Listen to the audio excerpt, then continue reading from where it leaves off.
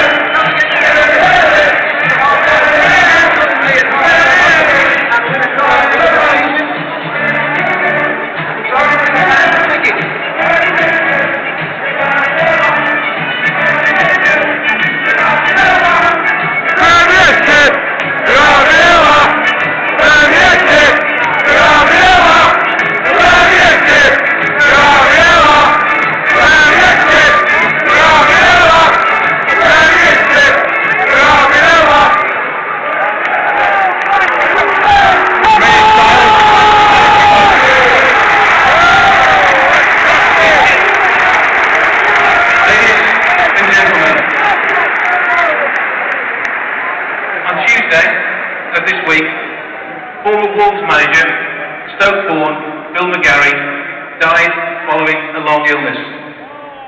Bill had two spells in charge of Wolves, from 1968 to 76, and again in 1985, taking Wolves to the 1972 UEFA Cup final and to the 1974 League Cup final, where we beat Manchester City 2-1.